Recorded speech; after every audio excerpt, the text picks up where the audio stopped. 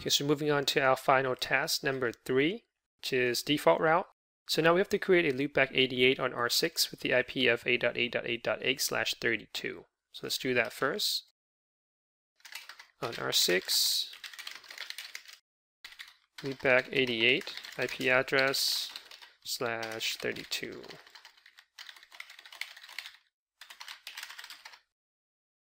Okay, next we have to configure R6 to advertise a default route to the rest of the network. And we are not allowed to use a network command. And then we need to verify that our loopback 88 can be reached by all of the routers. So going back, do a little refresh in the diagram. So here on R6, we have our loopback 88. Instead of advertising loopback 88, we want to advertise a default route so the rest of the network can reach loopback 88. And because the tasks mandate that we cannot use a network command, one way of doing it is to create a static route. So just to show you, this is alternative.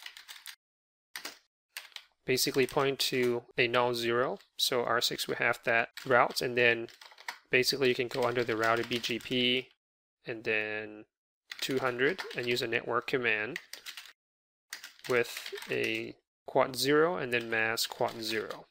Alright, but since we are not allowed to use the network command, we're going to have to come up with another way of doing that. And that is to use a neighbor command. And obviously if you use a network command, then the default route will be advertised to all of the BGP neighbors. But if you use a neighbor command, you can selectively advertise a default route to a particular BGP neighbor. But for us, we need to advertise it to all the neighbors, and that includes R3 and R4. Okay, so the command is neighbor, and then the neighbor was 192.16.0.3. Question mark, that is a command that you probably have heard of already with other routing protocol, which is the default originate. So that would be neighbor IP default originate. Okay, the main difference of doing this, actually, hang on before I say that, 46.4, which is R4. What I was going to say was the main difference of using or going with this configuration option is you're not required to have, or the router is not required to have the actual default route in its routing table.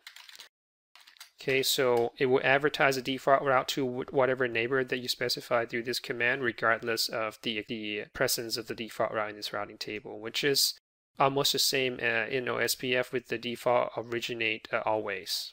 Okay, so now if you do show iBGP summary, oh actually it's show iBGP, so you can see you don't really have a default route in its own BGP table. As opposed to if you were to do a static route, then do a network command, you will see a default route show up here. But if you do show iBGP neighbor,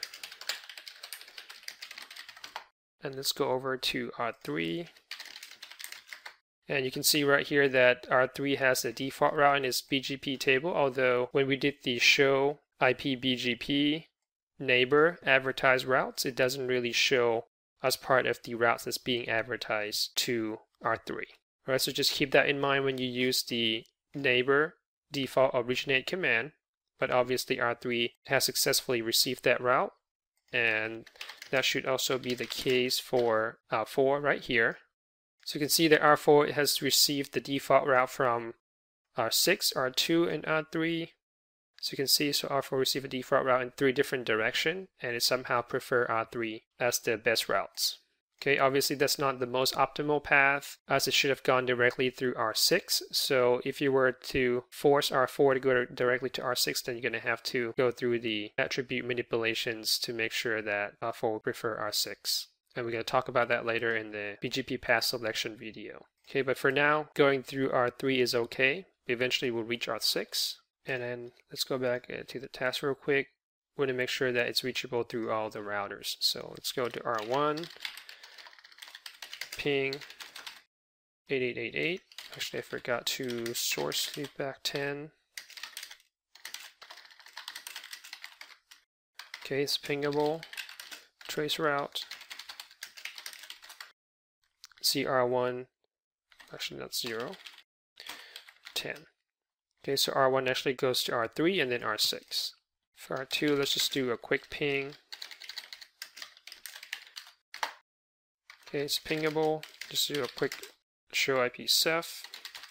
You can see it's following the default route with the next hop pointing to R1. Okay, R3 is on the same AS as R6, so we know that's most likely it's going to work. Right, 4.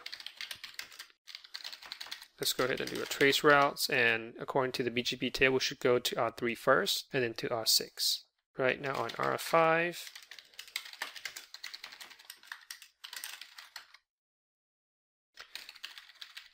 leave back 10. Okay, pingable, show IP ceph. Again, follow the default route, and it's preferring a route through R1.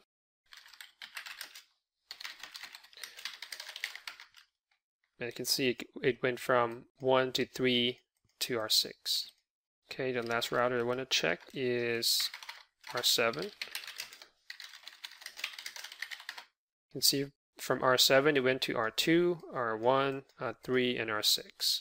Okay, so these are the default path selection without having to manipulate any kinds of attributes or metrics. Okay, so that's pretty much complete our task number 3. So now that we have a basic configurations in place, which is the BGP neighbor adjacency and having all of our routes being advertised in the network and verify all the reachability, we are now ready to move on to the more advanced topic of BGP. And that's basically conclude our video on BGP basic route advertisement. You can visit our website to view an extensive list of our lab videos and sign up to get access to additional lab contents. Thank you for watching LabMinutes.com, and I'll see you guys in the next BGP videos.